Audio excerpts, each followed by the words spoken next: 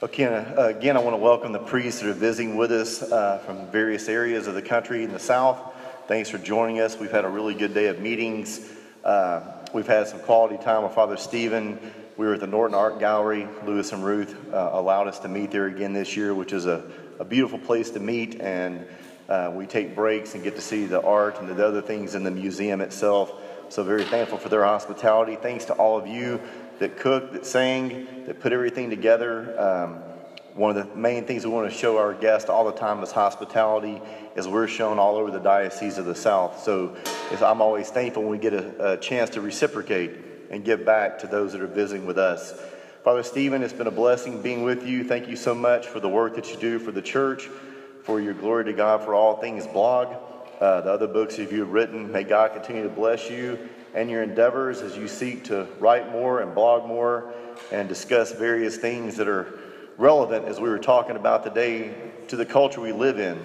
Sometimes Orthodox are accused of being not relevant, not concerned about the culture. Well, we are. We try to seek wisdom in how to engage it. We don't adapt to the culture. We try to understand the culture around us and how the ancient Christian faith is still relevant today, and we bring it to the culture as it is. But anyway, Father Stephen is, I think, a leader in that for us through his blogging and other things that he does. So Father Stephen, without further ado, welcome again, and thank you so much for your time. We look forward to your presentation this evening.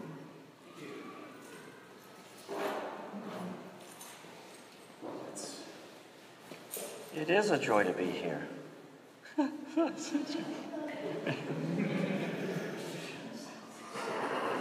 Suddenly becoming short.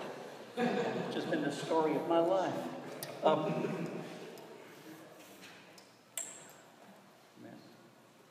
we go. Possible, Father, give us tones. Let's sing O Heavenly King. I could use a little Holy Ghost.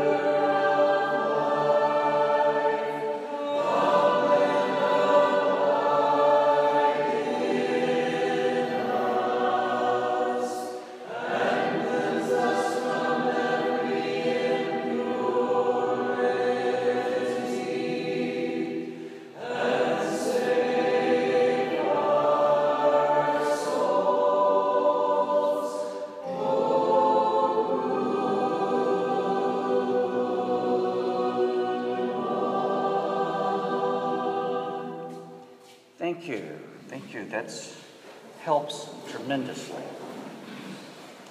It was good being with you last night. I mentioned then that if you see me fiddling off and on with glasses, it's because I just recently, this last month, had cataract surgery, and I'm trying to get used to the fact that I can see. And I can see you well without my glasses, but I can't see this unless I put them on. And that's just the opposite of where I was a month ago. I had to put on glasses to see your face and take them off to see a text. So, I don't know. They said this is an improvement. But, it's just strange. And, but maybe I'll do this. I can kind of something. Eventually, I think I bought about a half a dozen pair of reading glasses trying to find out which one works. And, but since you can get them for about $5 for $1, it's worked out well. Last night we talked about the notions of heaven and hell, our understanding of that, and some ways of looking at that in terms of Orthodox understanding in the Fathers. And I've talked with a few of you who seem to have found it helpful, and I'm grateful for that. Talking with Father Jason some weeks back, we were planning on this visit, and said, well, topics, what do we do? And he'd say, the first week, he said, well, talk about heaven and hell. And that's what we're going to do the second talk. And he said, well, talk about atonement and salvation. And I thought, okay, so, and those are broad enough that you can do anything with them. And so it's just what I did last night was anything. And, tonight, it'll help us think a little bit about the atonement and notions of salvation. But you'll notice, those of you who were here last night, that there's an awful lot of overlap.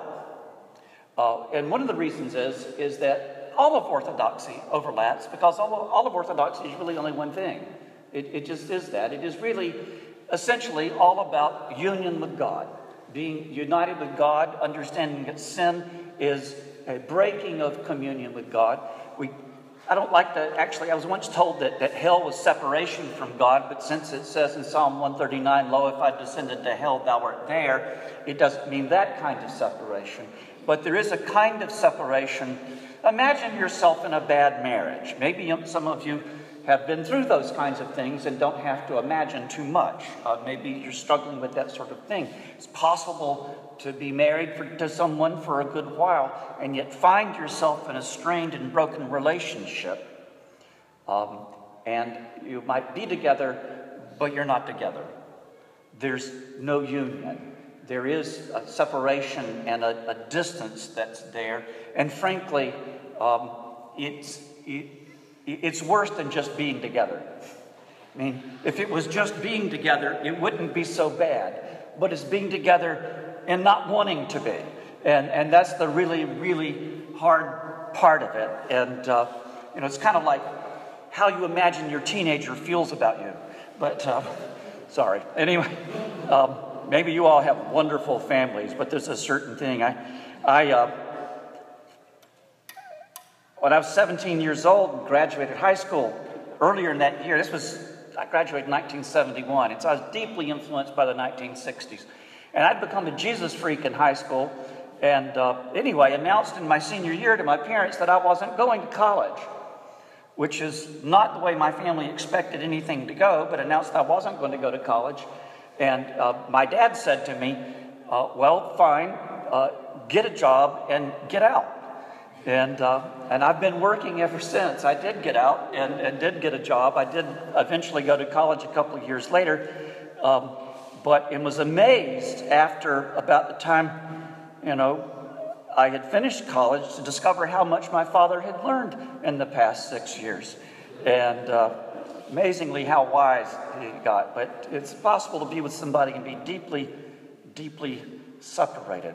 The word atonement is an English word that is a made-up word.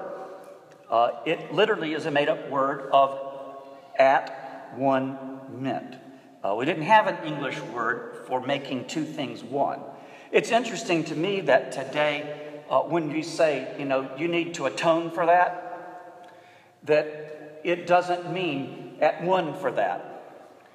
In our culture, if I say that someone needs to atone for something, it puts us back in that legal model that I talked about last night. Basically, I mean, you need to pay for this. Is that, let's say, you broke my window because you were stupid, or something like, not just accidentally, but you were doing, and you say, I'm going to offer to pay for that window, and that's kind of nice, but then I might add to it, I want you to atone for it. So I want you to pay for the window, and I want you to suffer some.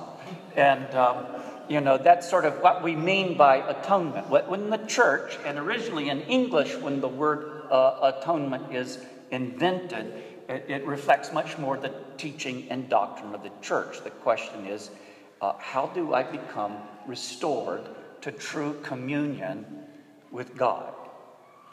For Orthodoxy, this is what salvation means. Salvation means true union with God. Now, not a union in which we somehow disappear, like you would say, have some sort of notion in Hinduism, that you're kind of just sort of disappearing into the oversoul or Atman or something like that, and your personality disappears. Instead, it's union, like we talk about the union in the life of the Holy Trinity. Father, Son, and Holy Spirit, one God. And yet the Father is not the Son is not the Father, neither are the Spirit's neither them. There's a union.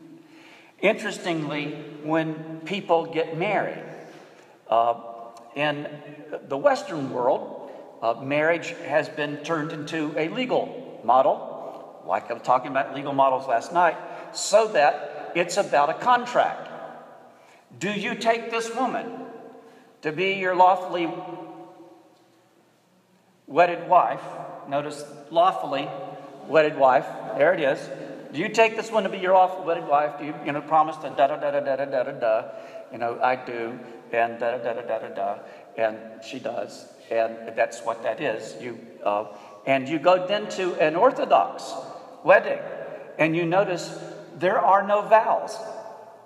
There are no vows, no promises made in an Orthodox wedding. Now, I've always explained this to people, that it means for Orthodox, on our wedding days, we don't have to perjure ourselves. But they make a lot of promises that we're going to break pretty soon. But anyway, what's going on? It's we talk about the union of husband and wife. So we bring two people into the church in Orthodoxy. We put them in the middle of the church. We pray around them. We incense a little bit. We pray some more. We make them drink some wine. And we tie them up. And then we walk them in a circle around the mystery table 3 times. And if they're not too dizzy, we finish, we untie them and off they go. And they're married. There is, in the Russian version of the service, the priest asks, are you here of your own free will? Like that your daddy hasn't drug you in here, but or your father-in-law-to-be hasn't drug you in here. East Tennessee, that's a real issue. But East Tennessee, Kentucky, they need to answer questions like, is this your cousin? Or not. I tell people, I was saying yesterday to somebody that I really, really, really am a native redneck. I grew up in my daddy was an auto mechanic. My mama worked in a sewing room. I'm from the hills of South Carolina. And I'm told that my parents became Orthodox at age 79 at Father Marcus's church. And I'm told my mother's first Pascha, they said, Christ is risen. And my mother said, and I sure am glad.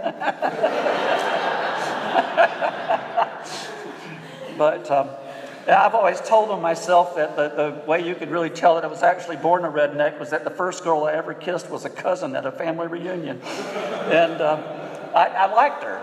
And I asked my mother when I got home, was that, because I knew she wasn't first cousin. I wouldn't have kissed a first cousin. I knew better. But she's just a relative. And turns out she was third cousin, which is legal in South Carolina. But it did not work out, though she is married to one of my other first cousins. So we kept that in the family. But in Orthodoxy, it is about this union. It's the union of husband and wife. The union of a man and a woman. In the sacrament of marriage, they become one. We say, and the two become one flesh. Now, the literal fulfillment of one flesh in a marriage are children. They are bone of my bone, bone of her bone, flesh of my flesh, flesh of her flesh. They're me and her. They are our union. But we also believe that not only are the children that union, they are a visible kind of sacramental expression of the union of a man and a woman. But that union also has a true, with a capital T, and real union. A husband. St. Silouan said of the monastics in Mount Athos, my brother is my life. My wife is my life. She is my other self.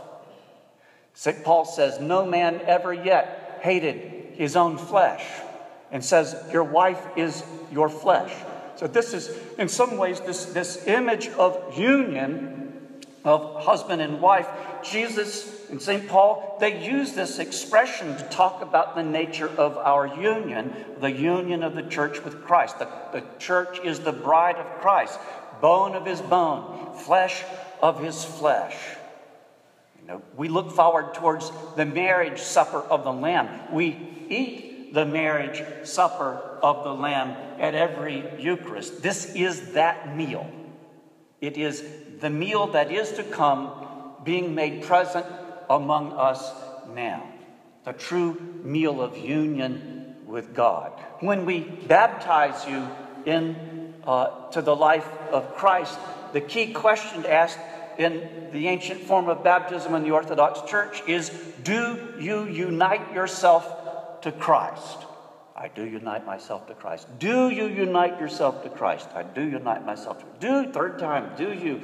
And then, have you united yourself to Christ? And by the end, you're ready to say, I already have. Give me a break, and then they do some more things, and then again they ask you one more time, have you united yourself with Christ? Now, I sometimes use these as teaching moments when I have visitors, which often is the case, visiting in an Orthodox church to watch a baby get baptized. And so I'll stop and just tell the Baptists, because that's who's visiting, explain to them that this is the Orthodox equivalent of, do you accept Jesus Christ as your Lord and Savior? Only it's expressed in the actual language of Scripture. As many as are baptized into Christ are united. We are baptized into his death. The death of Jesus becomes my death.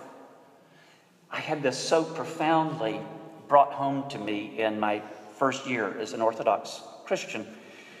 My wife and family and I were received on the 15th of February 1998, Feast of the Prodigal Son. That's got its own wonderful stories about it. But on Pascha of that year, a fellow Episcopal priest who was converting along with his wife, they were received at Pascha. And on Bright Wednesday of that week, his wife was killed in a car wreck. And suddenly, our brand new little mission in a warehouse in Knoxville, Tennessee, was plunged into a level of grief that nobody wants to have in their life, and certainly at church. And you've got, 15 people in a congregation. And they were very, very close friends of mine, and needless to say, and suddenly it sort of plunged my friend into a kind of limbo, because you're an Orthodox priest. You get one marriage. You don't get two. And he just had his one. And so I was being received and trained to be ordained as an Orthodox priest. He not only lost his wife, he lost his priesthood. And unless he wanted to be a monk, he lost any future he had. He, in fact, later remarried and is one of my laymen and just a fantastic guy. That's a long part of that story. But I remember the way the timing on things worked. We called, and it was agony for me because I was no longer an Episcopal priest. I couldn't do what a priest does. All of my instincts, useless. I can be a friend, but I couldn't be a priest. And you need a priest when your wife gets killed. And so Father Peter Smith, who was our dean, came up from Columbia and spent the latter part of the week. And the Greek priest in our town was extremely kind to us and called and insisted. He said, you must do the funeral here at the Greek church. We weren't going to, you can't do it in a warehouse. So we'd do that. But the timing of things worked out such that on Bright Friday, we were standing by her coffin and doing by her coffin what the previous Friday we had been doing at the Epitaphius, the burial shroud of Christ. And so it went. We did this way, because the funeral in the Orthodox Church is patterned after and modeled on the Matins services surrounding the burial of Christ. And so, of course, when we finished at the grave, we began to sing, Christ is risen from the dead. And, it was so completely clear to us, her union with Christ, her death united to Christ, and the promise of his resurrection and her life as well. It was eerie good, but it was eerie. And you go around the church with the procession, with the shroud, and one common tradition in Orthodoxy is you come in and the shroud is held up and everybody goes under the shroud to come back into the church. It's another liturgical baptism, going through the death of Christ into the life of the church. This is who we are, and it is union. It is union. I'm convinced that the right way to understand, if you have to pin one thing to talk about the Orthodox faith, is that the Orthodox faith is about union with Christ. Everything in it. All of the sacraments are about union. Baptism, union with his death and resurrection. Chrismation, union with him in the Holy Spirit. Communion, whosoever eats my flesh and drinks my blood abides in me and I in him. It's union in Christ. And on we go, and on we go. All of this life. And this life we live in the church is also the right life to live as human beings. One of the things that's happened to us in our modern culture is fragmentation. We are in our own minds. We were talking about this morning, and one of the things I was doing with the priest. A fragmentation occurred in Christianity at the time of the Reformation. There was a rebellion against the medieval consensus of the Catholic Church that marked medieval Western Europe. There was a rebellion against that, and the notion that sacramental tradition of medieval Catholicism should be replaced with a new tradition. And in that sense, they understood things, that you've got to have something. And so the new touchstone is to be the Scripture. And so you have the battle cry of the Reformation, sola scriptura, Scripture alone. But one of the things that happens is Luther says sola scriptura, Calvin says sola scriptura, Zwingli says sola scriptura, Bucer says sola scriptura, and they cannot agree on what that means. A fragmentation occurred immediately. I've said it's incorrect to talk about Protestantism. You should only be able to say Protestantisms, because there isn't a one. There has never been a one. It began as a many. And not only did it begin as a many, it has within it, and there's a book I have been enjoying lately called The Unintended Reformation, because none of them meant to do that. This was not Luther's intention. It was not Calvin's intention, but they did it anyway. There's a fragmentation that takes place, and even almost a spirit of fragmentation that has happened, such that we live in a world today that not only are we separated from each other into notions of I'm an individual and radical individualism, that my life is my own, and even the worst parts of it, that not only is my life my own, but it's mine to do with as I want. We have that terrible blasphemy in our culture in which a woman can say, "This is my body," as a way to justify the death of the infant she carries. The very words of Christ himself, "This is my body that I give you," sort of a symbol of our culture. This is my body. It belongs to me. You may not have it. Christ, the giver of life, eat my body. We, the takers of life, you may not have my body. It's my body. Very tragic sort of thing. But in our culture, we've moved not only to a fragmentation between each other, but in fact, a fragmentation inside ourselves. There is a kind of, Alistair McIntyre, a great Catholic philosopher and writer, said that even in like a single Supreme Court decision, which is a carefully reasoned sort of thing, since you're actually setting a precedent and people are going to do it like that, that in a single paragraph of a Supreme Court decision, there are likely to be 3 or 4 mutually exclusive, contradictory, philosophical groundworks supporting it. In other words, it's just inconsistent. He has a book called Whose Justice, Which Rationality? As in, we can't say it's based on reason because we don't even agree what reason is or what the principles of reason are. I mentioned this morning that we've crossed a boundary now that we've, in various ways, such that the disagreement has become great enough, and we've had introduced into our culture the sort of worst fruit of this that we can have, and that is the recognition by some that the only way they can achieve unity is violence and coercion. The nature, for instance, of politically correct speech is about violence and coercion.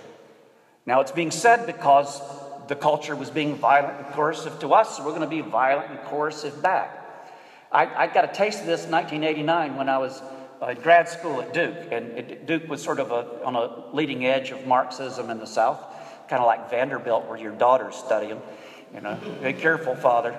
But anyway, I'm at Duke, and I was in a graduate seminar, and one of the women in the graduate seminar was a radical lesbian feminist, and I knew that, but I just couldn't quite get it through my head about how I ought to behave. And we didn't have any rules of political speech in the graduate school of religion. In the department of the divinity school, they did. And, you know, for instance, the divinity school, you had to use inclusive language with regard to God, or you couldn't turn your paper in. But we were allowed to get away with it in graduate school of religion. But I was in a seminar one day, and we're in the middle of a debate, and I said something pretty sharp to my lady friend, and I ended it with dear. So-and-so and so-and-so, dear. And she brought charges against me in the school. And as it turned out, if I'd been in the divinity school, I would have been suspended for that. But I remember just saying to her, I said, you know, you think that's bad? I mean, look, I served, at that time I was also working part-time as a priest in an Episcopal church. I said, I call ladies there dear all the time. I call my mama dear. You know, and I'm sorry that it offended you, but how was I to know? If I'd have known, I'd have called her something else. But anyway, you know, I don't know if the shoe fits, but, you know, but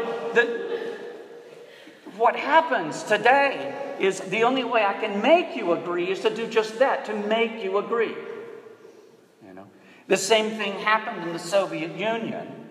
Especially, it's very interesting not to read the tail end of the Soviet Union in the 70s and 80s as things were unwinding, but to read it up in the 1920s as it was just gearing up. It was radically crazy. They tried to overhaul the family, and it began to fall apart. But I've strayed too far. I'll bring us back.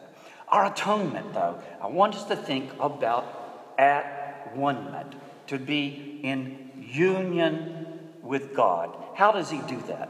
Well, I noticed, I was sort of preparing for the talk, I sort of went on my website, and my blog, and typed in salvation, atonement and salvation. And I came up, a bunch of, articles appear and try to see what I said about things. The only problem about writing a lot is the universal way of finding out anything is to Google it. I can't tell you how frustrating it is to want to find out something and Google it and only get what you wrote. And I think, no, I know that, but anyway, here's some titles. The Way of Shame in Salvation, A Cosmic Salvation, The Material Aspect of Our Salvation, Our Conciliar Salvation, Communion as Salvation, Beauty and Salvation, Salvation and a Cloud of Witnesses. And that's just sort of the top ones that came up. And I thought, salvation actually is everything. Everything we do in the church is for salvation. Every doctrine the church teaches is and only is for salvation. That is what God has given us, is that which is for our salvation. And if it is that which is for our salvation, it is that which is for our union, restoring our union with God through Christ in the Holy Spirit. I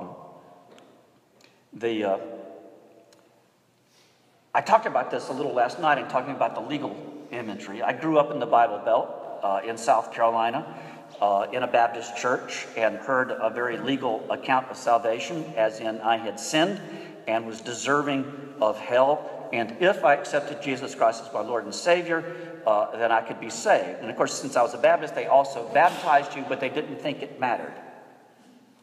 They were careful to explain for some reason that we want you to do this, but you need to understand that nothing happens. That we're doing this as an ordinance, it's an obedience to a command of Christ, but nothing happens. So that's kind of interesting. It's just like communion. This is grape juice and soda crackers, but nothing happens. You eat it and think about it. And that's what it's for. Do this in remembrance of me, so y'all remember him and eat this, drink this. And that's sort of what it is. It is a world without sacrament. There is a name for this, and so I'm going to get a little philosophical with you for a few minutes. There's a name for a philosophy that everyone born in our country is born with, and even if they've never studied philosophy. Okay? It's called nominalism. Okay. Nominalism, it's based on the Latin word nomen, that means name. And it is a belief that when you talk about something, your words are words. They're not the something. You know, that for instance, when I say love, the word love is an idea, but it's not referring to a thing that's love.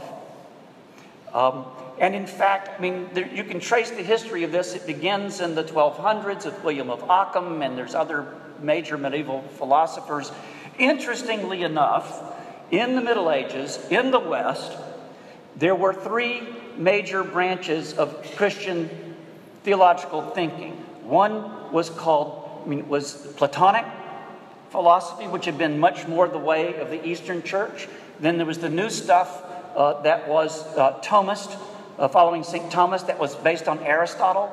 And then there was the third thing that, interestingly enough, was called the Via Moderna, the modern way.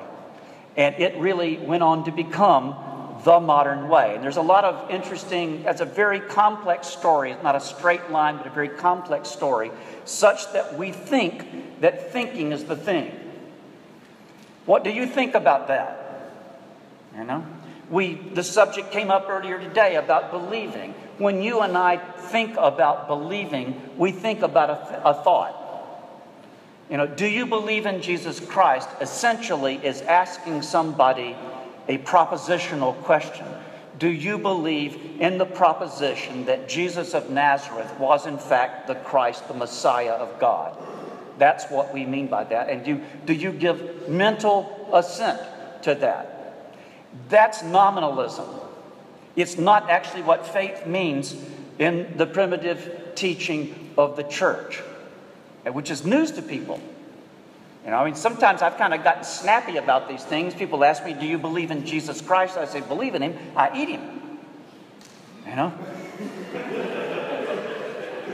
It was like someone asked, I can't remember who it was, might have been, one of those great snappy English writers, asked him, did he believe in infant baptism? He said, believe in it? I've actually seen it.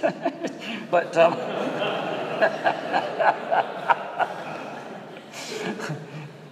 but that's sort of the way, the intellectual proposition about these things. And I might add, it's one of the things that throws us into constant doubt.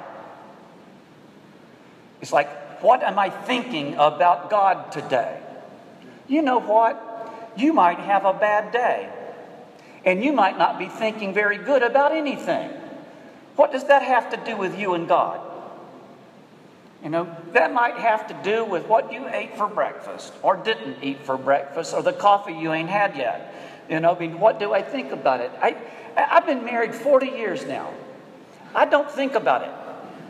It's much more useful not to think about it. I mean, I do not get up in the morning and think about my relationship with my wife. I mean, if she wants to talk about our relationship, I just know we're in trouble. I mean, we're at the point now where we have these conversations in which I say, you remember him? And can you believe that? And just say, yes. And that passed for a conversation.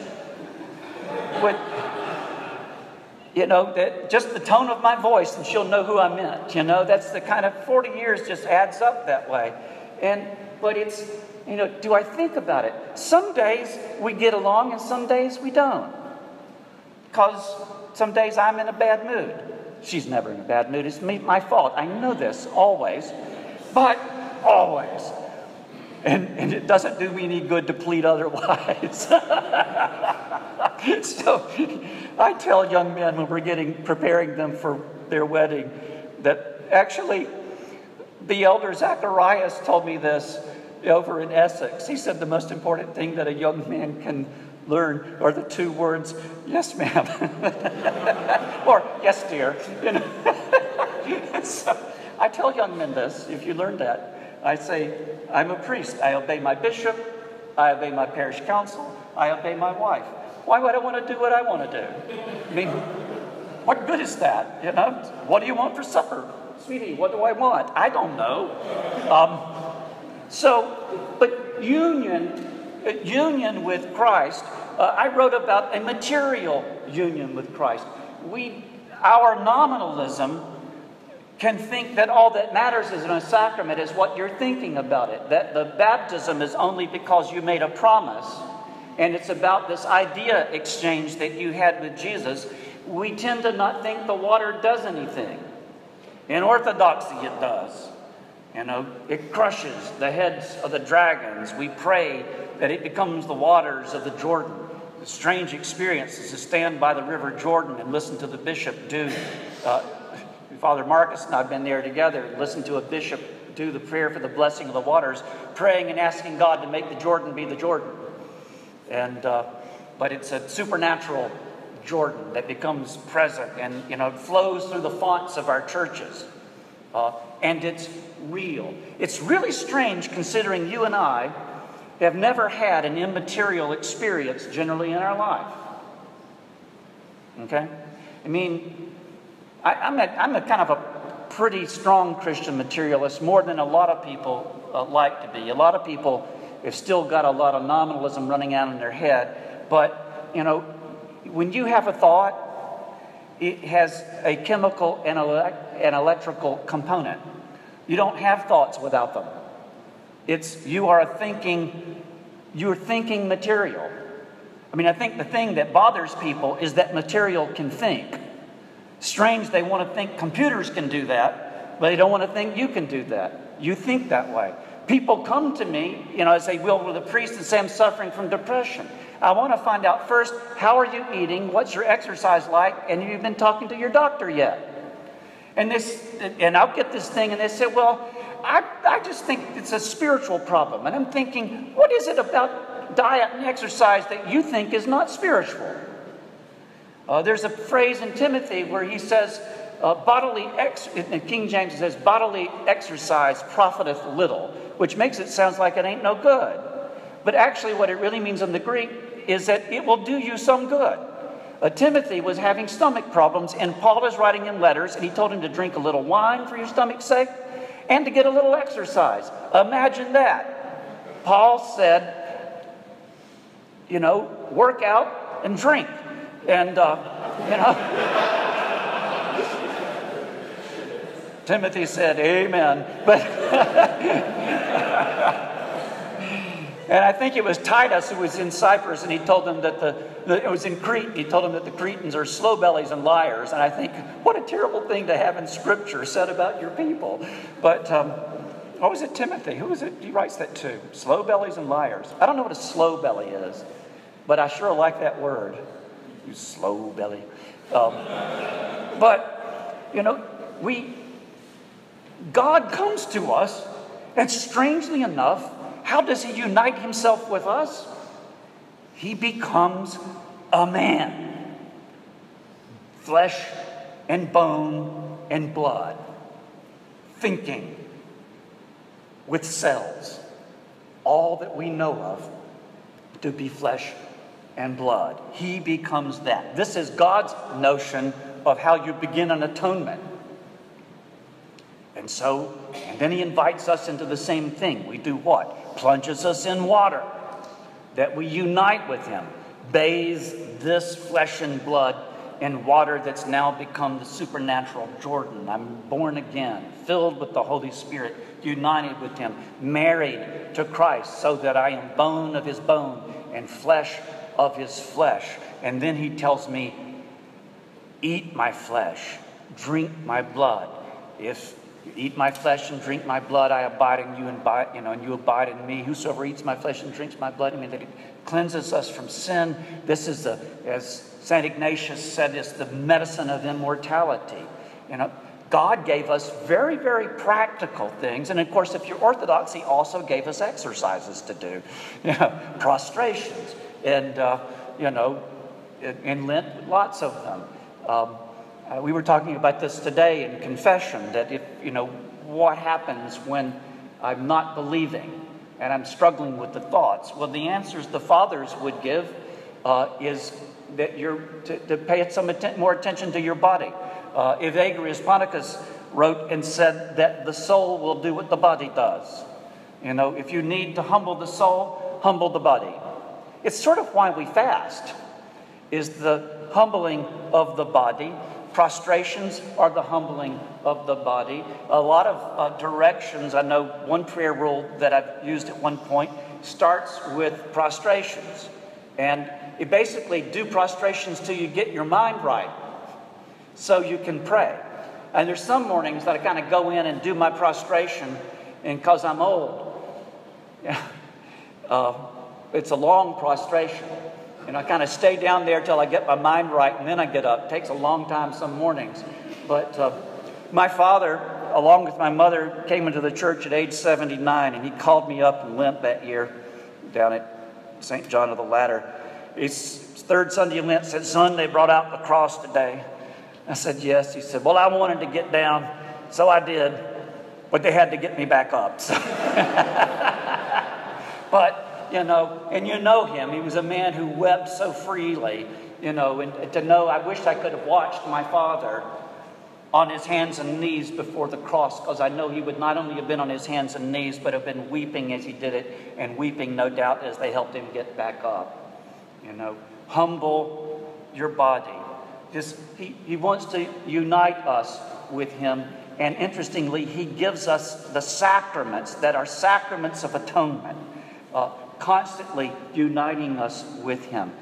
If you're struggling in your life, people say, "I'm sorry I haven't been to church lately. I've been struggling." I'm thinking, what the heck are you doing? That's like saying I was sick, so I didn't go to a hospital. People, I've just been having a struggle, so I didn't take communion. I think, what do you think communion is for? This is like, you're going to eat and drink eternal life, but you're going to wait till you get better first? No. Eat and drink. Archbishop Deanery said, always remind them that communion is also for the forgiveness of sins. I tell people, if you think you shouldn't take communion, then you should go to confession and say to the priest, "I don't think I should take communion," and let him tell you whether or not you should. It's like deciding that to write your own prescriptions. Sometimes when you're sick, you're also crazy. And particularly if you're spiritually sick, you don't know what you need. You might need somebody to say, no, I can't ever think of telling somebody, "No, I think you shouldn't take communion." Actually, a couple of times, but, not proactively. Whether it came and I thought, you might not ought to. We need to work on getting that right before you come to the cup. But generally speaking, we need to. It is atonement. It is at one-ment. We find union with God in the cup, grace on a spoon. Now, I also like to think about communion and grace on the spoon, because if it actually depended on you thinking, you would forget it on the way to the cup. The communion, that sweet thought you had as you were standing in line, and then there's that kid acting up, and then there's the choir singing off key, and then the line's long, and you wonder how long it's going to be before the bishop gives you a deacon, and other kinds of things like that, so that your communion doesn't take so long. And by the time you get to the cup, you've forgotten. Thank God it goes in your mouth and not in your brain. That I get my communion whether I'm thinking nice about it or not. But we in our culture have turned ourselves into a culture of ideas. And we think about atonement as a set of ideas. That Christ died for me back then. I accept that as an historical event and ask God to forgive me of my sins. Well, it is an historical event, but it is constantly present with us. Christ crucified. Paul says, "I've determined to know and to preach among you only Christ crucified." He is always with us crucified. We eat his body and drink his blood. You got to crucify him to get it. We do not believe in a re-sacrifice of Christ on the cross. We say that the one sacrifice of Christ on Calvary is the one sacrifice that is made present on the altar. That this is Golgotha. This is God's footstool. This is Golgotha. We come, we stand there, this incredible mystery. He gives himself to us as physical beings. This is the strange insanity of our modern culture, that we are strangely materialist on one hand and yet Gnostics on the other. That we do the strangest things about our bodies and are addicted to porn, although even porn is kind of typical of us. It's not, it's an image on a screen. It's not like you're chasing women. You're just looking at pixels, and you don't even know if it's real. It's just pixels. You're addicted to pixels. It's so strange. And, but God calls us to a true physical union. I think it's actually one of the blessings to us, because even though we're crazy and we're caught up in ideas, you can't help but be physical. Because you are. I had a priest I was working with doing spiritual direction, and he said, "Father, I want to work on being present." I know what he meant, but I said, "You know what? You can't help it. Here you are." It's kind of like, I know what he means, and I think part of it is that what's happening is that you are actually privileging your wandering mind, and you think that's you. As a man with ADD, I've had to learn to not privilege my mind, because I can almost never be present. Say at any given moment, I have the thoughts of 5 men in my head. That's just how it is, and they don't always agree. But my body's here. My body's here. I do that on Sundays when I pray and get ready to go on the altar in the church. I just think, come on, guys, let's go in, Which one of you is preaching today? My son, who also has ADD, is in my congregation, and he has a little hand signal for me when the rabbit trails have started up. He just goes... And I'm so afraid the congregation is going to catch on, and so some Sunday I'm going to be there and everybody's going to go, and I'll just, sorry, but I don't know. He says he likes the rabbit trails, but I don't know. It works. It's easier blogging because I can limit the trails. But I write about 10 articles for every one that actually manages to get on the paper. It's like, no, don't do that one. What about? But what about an article on squirrels? So anyway, our union with God. I mean, we're blessed. We have a body. You can't be somewhere else. One of the things to do is learn how to be in your body. Quit thinking so much. Learn to be in your body. And, do things. That's why you pray as an Orthodox Christian, you cross yourself. Why? Because it's not just in your head. There are many, many times I have no words to say to God. I speak with my hands. I use sign language. It's a sign of the cross. God understands, and the devil does too. And he flees. Let God arise, let his enemies be scattered, let those who hate him flee from before his face. And those who make the sign of the cross. This is our prayer. We make prostrations. I light a candle. This is a physical church for physical people, because you just are. One of the dangers that's happened in our post-Reformation culture is that Christianity has been turned into an audience, and which means listeners. And so it's ideas speaking to ideas. I get the distinct impression that, sermons are nice, but in Orthodoxy, they're not big deals. I mean, I like to think they are, but they're not. I sometimes think that if I left it off one Sunday, people might say later, was there a sermon today? Did I miss that? Or actually, they would probably not bring it up, Shh, don't tell him. He might do it. But, you come.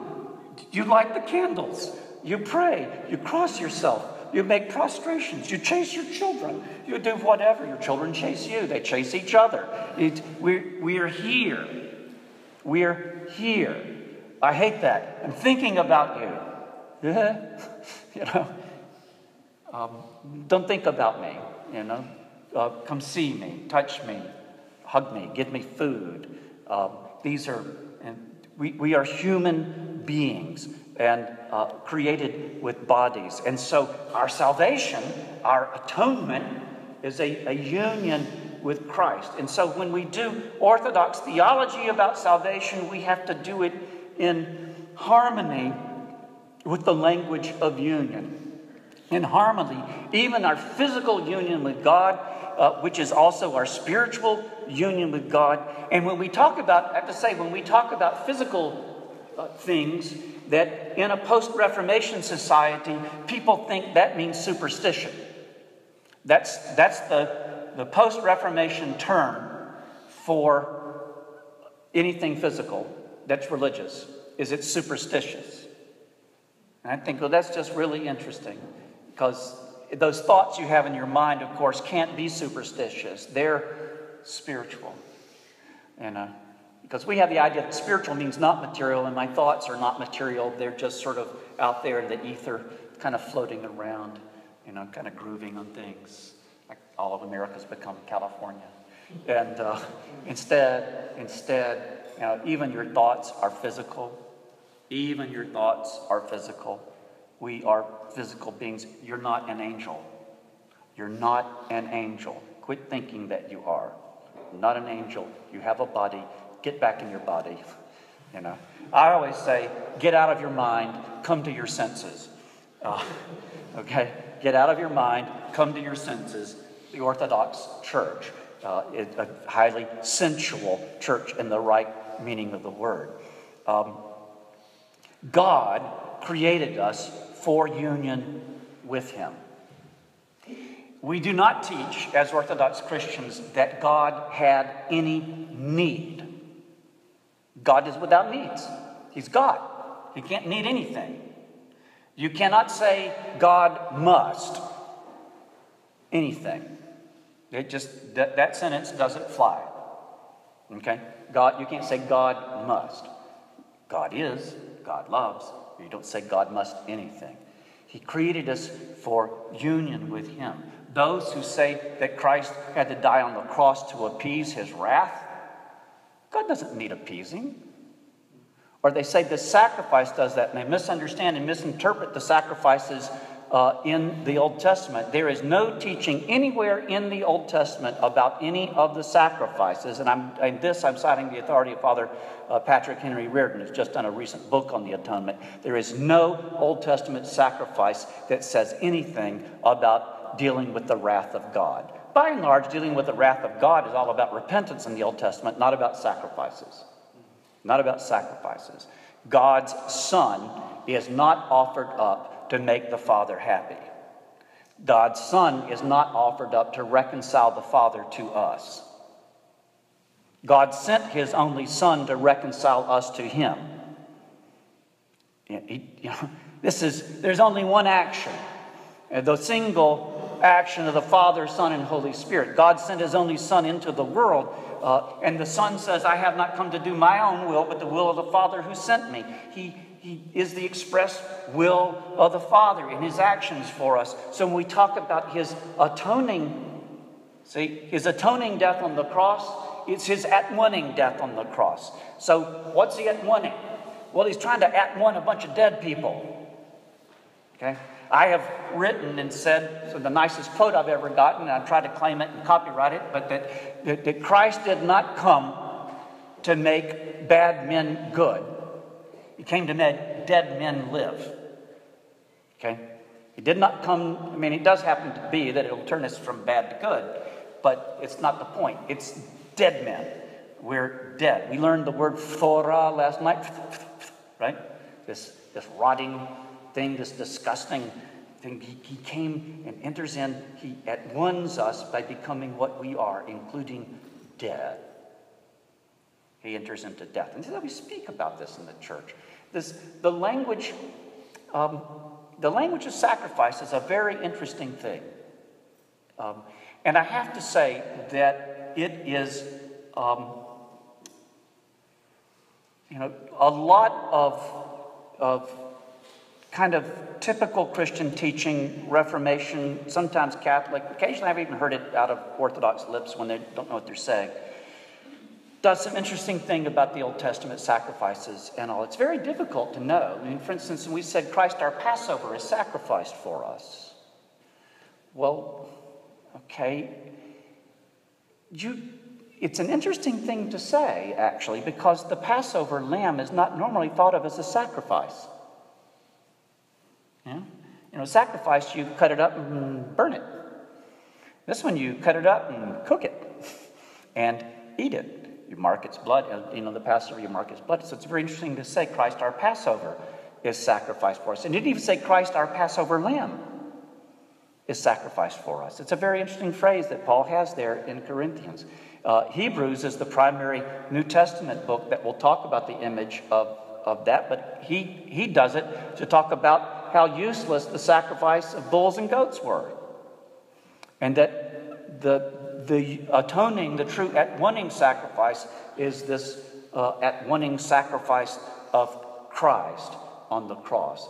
But as I say, I think the right way to think about this, and especially as you read, if you listen to the words of the liturgy, listen to the words of the service, and I encourage you, just with Orthodox ears, listen for the language of union. It's everywhere. I kind of ran across this when in seminary. I had two classes that clashed with each other. One was a class in moral theology that was heavy into the legal stuff, but the other was a class in sin and redemption, so it was dealing with atonement. And I kind of got this cognitive dissonance going on in my head that created a question for me. And the question was, as I was studying doctrines of the atonement, there was one called the classical model, that is Christus Victor. Christ goes into hell to set us free. It's the Orthodox model. And I thought, well, that's really interesting. What would it look like if a moral theology were based on that version of the atonement? And I wrote a little paper for that in my senior year in seminary and got an A. But anyway, I thought it was kind of interesting, and I kept thinking about it. So after seminary, starting in my deacon's year, I started a work that in my family became known as The Book. And the book was Papa's down in his study working on the book. The book was me thinking, because I have to write to think. It was me thinking about this. And by the time I'd finished, I actually finished it, sent it to a publisher or two, and got it sent back. You need a little rejection in your life, So that wasn't there, and I looked at it now. I mean, if I was to look at it now, it wasn't worth publishing. But essentially what I didn't realize then that I had just done was I had just recreated orthodoxy. I mean, I asked the right questions and got the right answers. When I went to Duke, I actually thought, I'm going to take this thing and turn it into my dissertation. I'll work this through. But I got there, and in the first semester, I read a book by Viggen Guarian, Love, what is it? Anyway, it was a book on love by Viggen Guarian. And I read it, and I thought, oh, somebody already wrote it. I'll have to work on something else. And, you kind of discovered that, in fact, this is all just the faith. I was kind of reassured that my thinking wasn't that far off. But what happened to me is beginning to think in the key of union. It's amazing if you start reading your scriptures with that in mind. It's everywhere. It is your New Testament. Read the gospel and the letters of John. It'll just honk your nose. It's just everywhere. This language and imagery of union. This is God's atoning, at-one-ing us with him. So I'm going to possibly give us some time for questions now. Is that okay, Father? Is that good? Okay. Let's It's far away, darlings. And anything's fair game, by the way. So,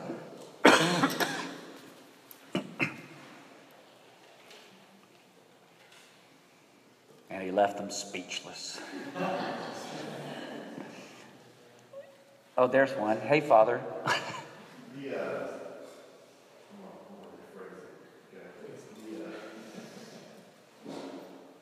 The context that we live in and most of us grew up in has to do with Fort St. Anselm, Canterbury, Yep. legal substitutionary atonement. Yep. Well, you were in the list. Anselm, Canterbury, excuse me. He was decanonized over here.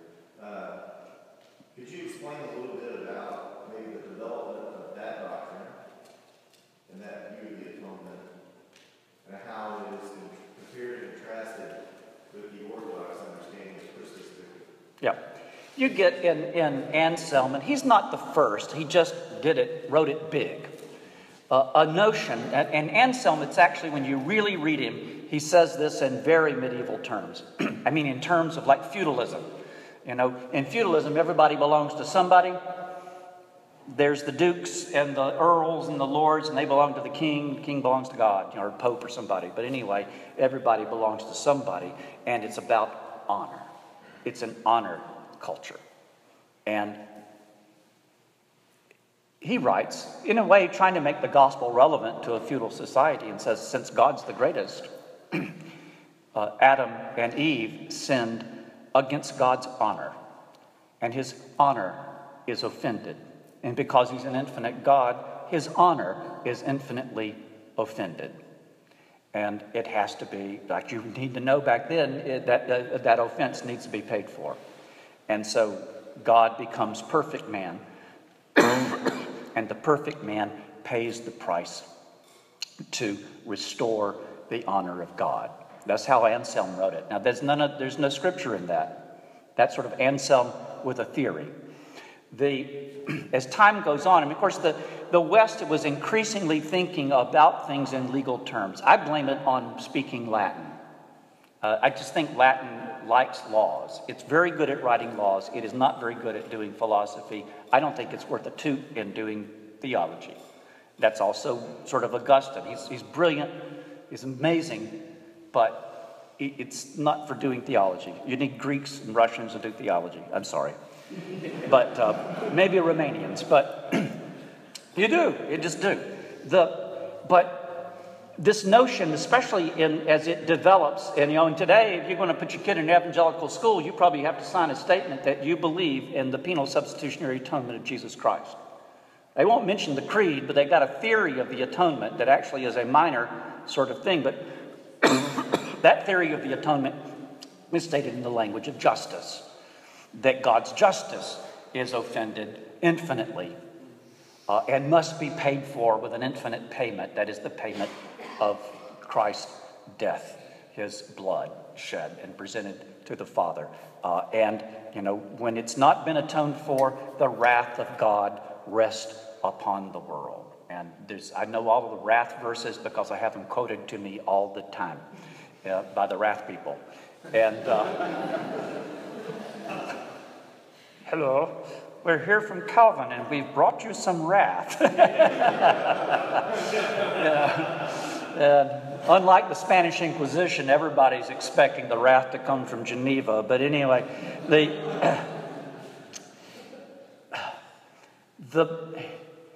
what's actually true is that I love this.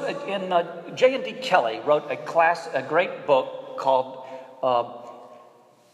it's like an introduction to Christian doctrine. It's sort of early Christian doctrines. And I mean, it was like a standard seminary book for lots of denominations. We had to have it as Anglicans. And he was an Anglican, and he read it through. And it gets to a chapter on the atonement.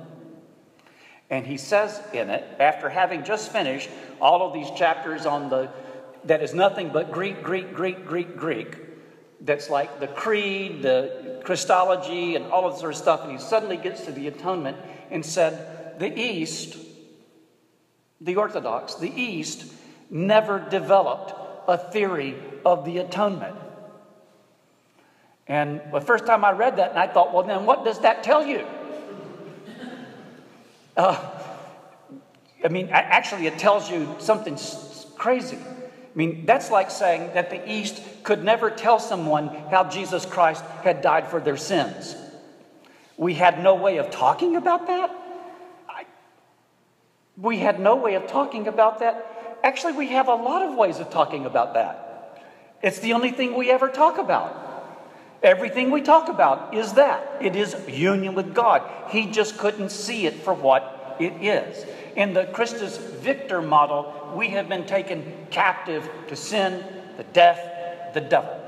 We're held captive. Christ dies, and it's very graphic kind of imagery. He dies, he descends into Hades, he binds the strong man, he smashes the gates. There it is. There it is. The gates are smashed beneath his feet. He's taking Adam by the hand and saying, let's get out of here. Right? This is the atonement. This is the icon we use at Pascha for Christ's resurrection. The resurrection is about going to hell and getting everybody out. Gates of hell are smashed beneath his feet. And some icons of it will have him taking Adam and Eve. Here he's just got Adam by the hand. Maybe is there anybody? Okay, just Adam. Eve's kind of tagging along there right by Adam, hanging on to him. And and he's dragging him out. And there's others. That's just behind him is John the Baptist, who showed up there first because he's beheaded. And he goes into Hades to say, prepare ye the way of the Lord. The light is coming, And there's a king standing behind him, probably, who knows, David or someone like that. And there just is all these souls down there. And some icons of it has, this one may, in a very dim shadow, yes, it's a very dim shadow, is the demon, is Satan bound in chains underneath those. There's his face, oh my goodness. There's keys and parts of things, and there's Satan, you see his face there on the left. He's underneath, this is Christian. Let's get out of it. And the church hasn't found a better way to say it. So we sing, Christ is risen from the dead, trampling down death by death, and upon those in the tombs bestowing life. The imagery works. The other, explaining it all by some sort of legal theory, is a real problem. Because, as I explained some last night, if it's just a legal issue, God could have dropped the charges. It becomes, in a sense, you wind up, I've heard people say things, but God's justice demands. And I'm thinking, this is one of those God must statements, isn't it? God wants to forgive us, but he can't. He's got this justice issue. And I'm thinking, you make you sound neurotic, He's got OCD or something, No, they've got to be, punish them. No. And this is craziness. But this is taught. It is taught. I deal with atheists all the time in my writings and kind of in my journeys out on the internet and kind of doing that stuff out there. I deal with them all the time. And I always say to an atheist, tell me about the God you don't believe in. I'll bet I don't believe in that one either. And oftentimes they believe in the God of the penal substitution. And therefore they don't believe in him. Father Thomas Hopko said, sometimes it requires the grace of God to become an atheist. Particularly if you're fleeing a false God. And so when I meet somebody who's an atheist, I just think, dude, I know you're probably really angry and stuff that way, and I just want you to know you got a friend. I'm not your enemy. I do not think God's trying to send you to hell. In fact, I probably think you're already there, and I've come to bust you out. I had a friend, a fellow I met who was in treatment for drugs, and he was trying to deal with the 12th step. I volunteered at a treatment center. He was trying to deal with the 12th step, but he had grown up in Oak Ridge, Tennessee, so he was raised in an unbelieving scientific family. And he said, I understand all this talk about higher power, but I just don't know what to think. He said, I just don't believe in God. And I said, do you believe in the Big Bang? He said, yeah. I said, well, let's just go there for a moment. You and I, we're standing at the Big Bang. Just that moment. I said, okay. I said, what's just before the moment of the Big Bang? He said, I don't know. I said, that's the God we worship. I've come, like St. Paul in Athens, to tell you about the God you don't know. In fact, as Christians, we believe you cannot know God. But as Father Tom Hopko said, you cannot know God, but you have to know Him to know that. You know? In Jesus Christ, I know the God who cannot be known, because Christ made Him known. The only Son who's in the bosom of the Father, He alone has seen God. He has declared Him. He literally exegeted Him. Or narravit, He narrates Him in Latin. He narrates Him. He speaks Him forth to us. The only Son in the bosom of the Father, He has made Him known. The only God I know is the God I know made known to me in Jesus Christ. As far as all the other gods, I don't believe in a theoretical God. I believe in the God of Jesus Christ, who made Him known and who became one. But anyway, I've been able to get this guy to Jesus, but I got him to the Big Bang guy, and and he made it through his program, and he got sober, and it was a start. And I pray someday he'll show up at my parish, having found a path. But trying to disarm people of this persecuting God, the God who says you're in real trouble and I can save you, only to check it out and discover that the trouble you're in is all Him. Well, that's like the mafia racket. We're going to offer you protection. From who? From me. You pay me money, I break your face, right? So this is, I don't mean to ridicule these things, but the atheists do. The atheists do.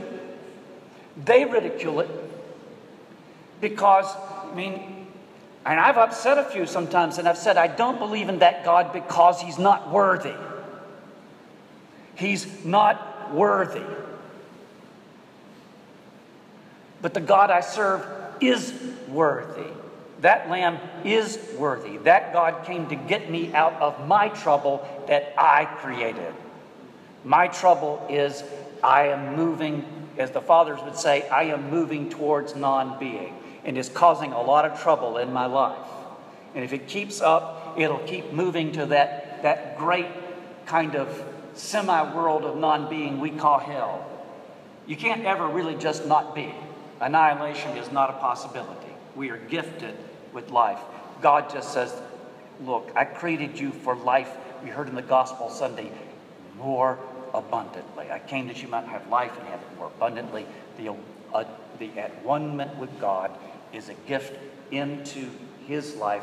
You can live in union with Him in love, not in fear, but in love as He nurtures and feeds us. So it's, I write every so often. I go out there on the legal battle things, and I've been collecting verses, mostly that have been gathered by Reformed scholars who have a great deal of verses from the Fathers that seem to support penal substitution.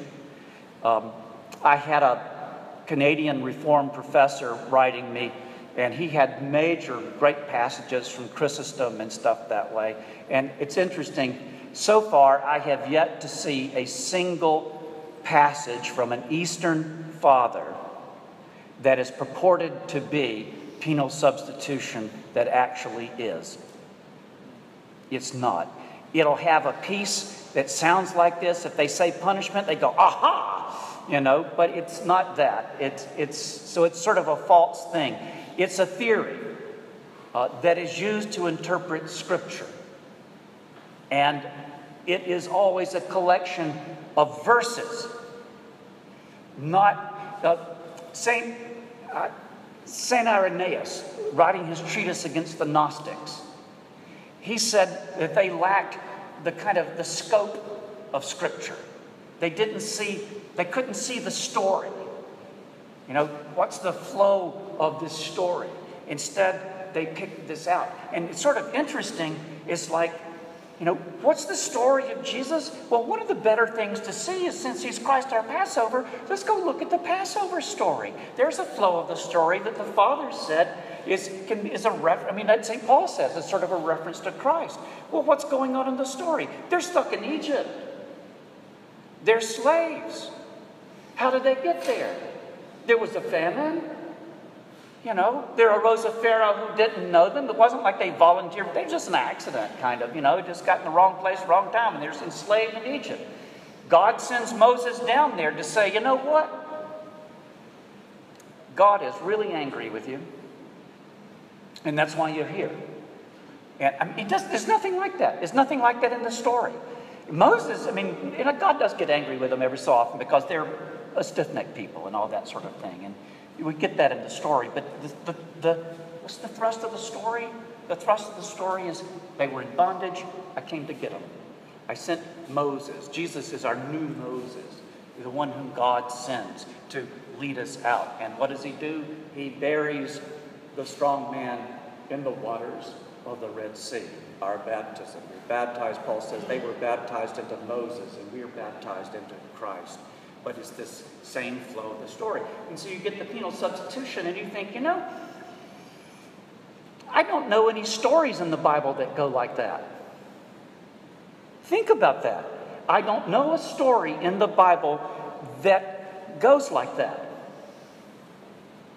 This is not our story. This is Calvin's story. This is Anselm's story. This is somebody else. This is your Sunday school teacher's story that, people who didn't know any better and think that if I don't believe this, I'm not actually a real Christian believer. But it's not the story. In Orthodoxy, this is the story. Still Pascha, still singing the same hymns. You pick up and you read a Paschal homily from the 2nd century, Melito of Sardis, and it's like, wow, this would preach now. It's good.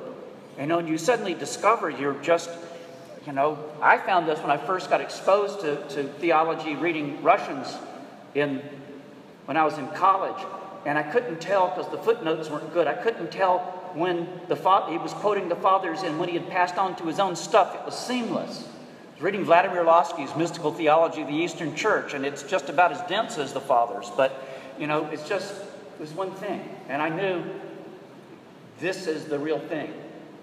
This is the story. This is the faith of the apostles. This is that faith that upholds the universe. And it's not a brand. It's not an argument. This is just the story that we're still telling. We've been going for 2,000 years, almost tonight. We're at 8 o'clock. Let's see if there's a few more questions. If that's okay. Yep. I'll give short answers. Yes.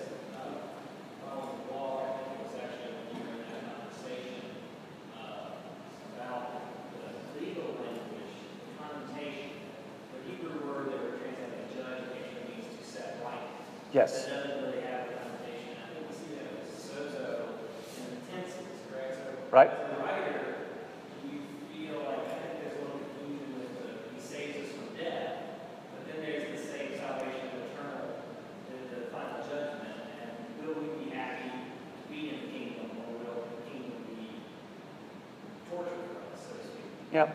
I tell you something I think about when I think about the judgment is Jesus' statement in John's Gospel where he says, now is the judgment of this world. Now shall the Son of Man be lifted up. The judgment seat of Christ is Christ on the cross.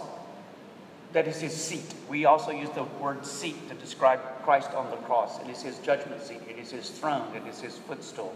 And so, you got to always remember Christianity in an Orthodox key is very timey-wimey. He's yesterday, today, and forever. He's the Alpha and the Omega, the beginning and the end, standing before Christ crucified. This is the judgment seat of God. That I take comfort in. We stood there, we watched him first on the judgment seat, that day. Now is the judgment of the world. Now that day he conquers death. Now is that. So I think, I've got a lot of differentiation between first judgment, last judgment thing. And first off, I think it gets like compartmentalization. You get too many judgments going on. And, as a child, I was raised with sort of the Santa Claus God. You better watch out. You better not cry. You better not pout. I'm telling you why Jesus Christ is coming back, and he's mad this time. And that was the way I was taught. Like, no more Mr. Nice Guy. I'm coming back. I'm going to judge you. And I'm thinking, isn't that really odd? It's like, yeah, he was real nice, but he told us, I'm going to come back. And I just think, this is another religion. I really do. I think it borders on that. And there are temptations about it. Sometimes we turn what is called hortatory language. That is language that's meant to encourage you to behave yourself and to do well. And then we turn it into the dogma of the church. No. You discipline your child. And your child says, Mama hates me. Oops. Maybe I went a little too far that time. I shouldn't have said it that way. That was not the message I meant to say. I meant to say, don't do that. And instead what they get is they're angry. They don't want to see me anymore. You don't want to do that. God doesn't want us to do that. And God forbid that we who preach should do that. I always remind myself I'm speaking to children when I'm in church. And I got to be careful what they say. A couple Sundays ago, coming out of service, a little girl walks up to me, little Romanian girl. She looks up at me, she says, God? Yes, no. She had an acorn, and she said, I brought you this. And I said, why, thank you. And I wished I had something I could have given her back, whatever that way. And the father standing there apologizing. I said, don't apologize. It's like this, she'll outgrow this.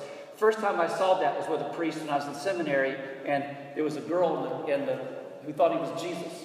He had a white robe on and stuff, so she thought he was Jesus, had a beard. One day during the sermon, he's walking and preaching, and she comes up, and she looks at him and says, Jesus, and he just picks her up and holds her and keeps going on with the sermon until he's finished, and he gives her back to his mom. And he said to me after the service, he said, do you know what that was? I said, well, he said, she will get over and forget that she ever thought I was Jesus. So, but she'll never get over the fact that Jesus picked her up and held her while he preached. And I kind of think about our life as Orthodox Christians that we really have nothing, this is Stanley Hauerwas, we have nothing better to do than to have children and teach them about Jesus. And we do that. We raise them, we're creating these churches, we're filling them with kids and teaching them to love God. I've got an icon standing on my narthex that's this tall. And it's Jesus and Mary. And the little ones come in, I just love watching them. They take to it like that. They completely know what they're doing. They love him. They love his mother, and they learn that, and they call you God, and they chase each other, and they play with candles, and it's just scary. I've turned my altar into a boy shelter for people with ADD issues. Because because it's not just me, it's all of us in here. And it's like lots of little boys have this. And so I tell them, look guys, you come in here and we'll do our best. We've got our things we've got to do. So thank you, Father. Thank you all. It's been good being here. Bless you.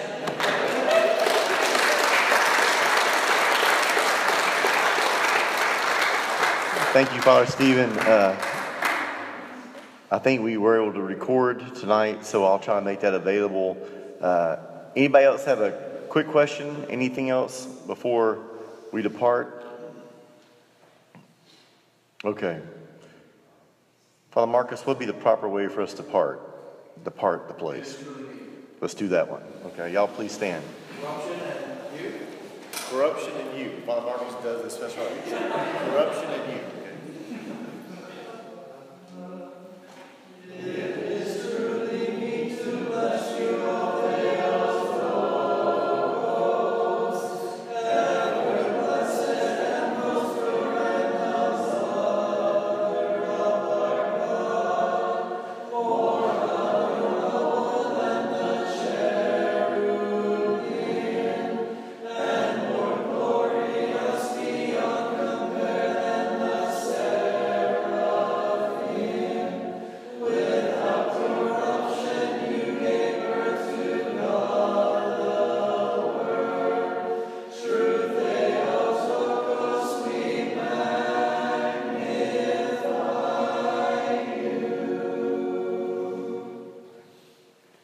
Lord bless and keep you as you travel home. Thank you for everything you've done to make this a wonderful event for the parish, for the community.